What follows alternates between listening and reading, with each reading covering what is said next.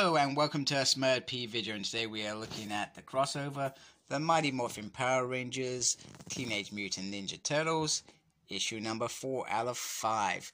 On the cover we have Donatello holding the pink helmet, and it's a variant cover. I feel like they've gone a bit over the top with the helmets with this one, to be fair, although I do like the Shredder ones. So, and I'm hoping that we get a reprint of issue 3 at some point with Shredder holding somebody's helmet. We've already got red, yellow, white, and green. And this is written by the talented Brian, and Simone is doing the art, the illustrations, with the assistance of Alessio, and Waters on colors with an assistant, Igo, and letters done by the talented Ed. Covers by Dan Morrill, who is a fan favorite for doing Mighty Morphin Power Rangers. So anyway, this issue is all about switching up living each other's lives more enough. So the Turtles teleport in. Michelangelo keeps checking if they've all got arms and stuff, etc. But pretty much game changer, straight into morphing time. So Donnie is a Black Ranger. April, I almost said Kim, is the Pink Ranger. Leonardo is the Blue Ranger. So pretty much they're trying to keep to their colors or similar colors. Michelangelo is the Yellow Ranger, and Raph is the Red Ranger. Turtle Rangers it is. Meanwhile, Splinter is educating the Rangers that just because they haven't got their powers doesn't mean that they cannot help, and that they are true warriors inside. They just need to adapt and learn to be ninja. So they got this cool look here, which looks pretty dope. I do like that. And Casey just says, you know what, I would have loved you just to have matching hockey masks, because that would have been awesome. So anyway, Casey is leading them into the unknown to save their friend. So meanwhile, the Rangers, Turtles, who have no training, suddenly have powers, and they can use their weapons with ease, and some of their weapons have adapted for them as well. So Michael's daggers, kind of like nunchucks on the end. It's a bit weird.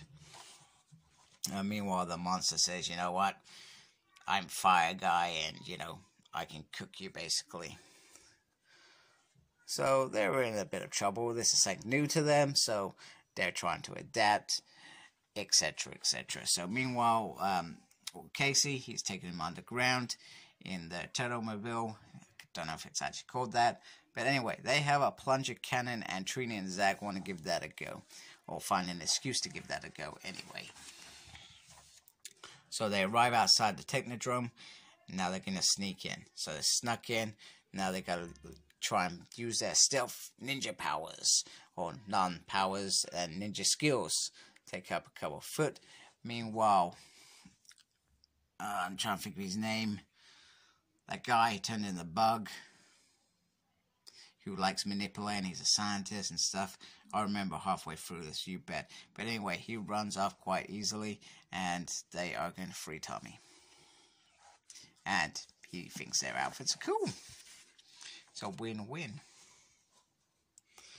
So anyway, they are stopped by his friend Tyler, who he's trying to save, and they start getting into it via some foot soldiers instead of escaping, and Tommy says, you know what, I need to kick some sense into you, sort of thing.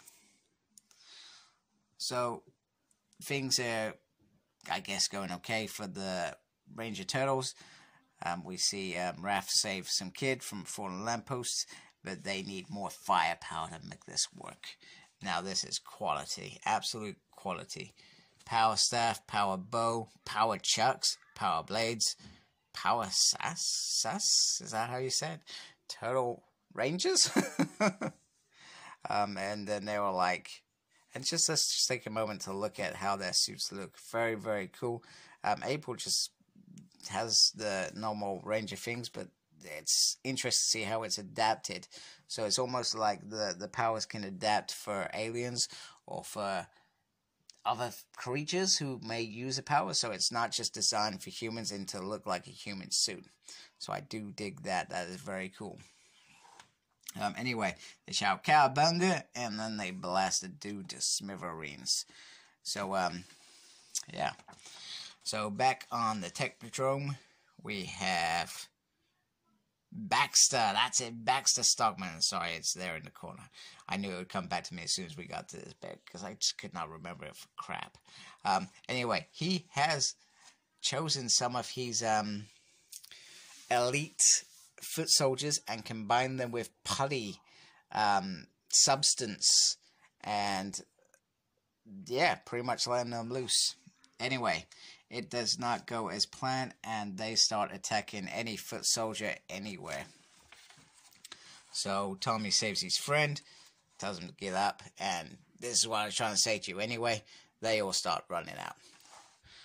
Shredder and Rita are back in wherever they are in the Technodromes, and she's questioning him, saying, "You let them get away?" And he's like, "Well, you know what? You promised me the morphers with your monster, and we've both failed.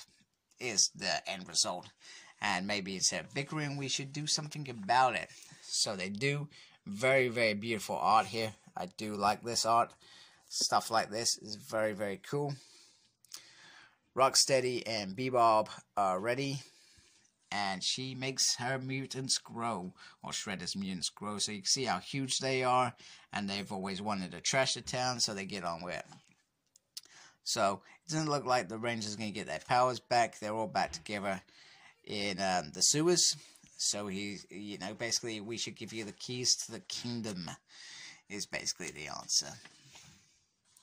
Boom, they are in a Zord, and they're saying, Raph's saying, "Donnie, why aren't you driving this thing?" He said, "Well, you want to be red, you get to drive the damn thing." So, very interesting, and, now can we enjoy the fact that we're in some sort of giant machine to take out these guys, and these guys are ready to crack on it. So I am very, very excited for the final issue. This issue was very, very cool. I enjoyed the artwork. I enjoyed the story. Pretty much action-packed from A to B, with some real character growth in it, in terms of them living each other's lives. I did enjoy that quite a bit.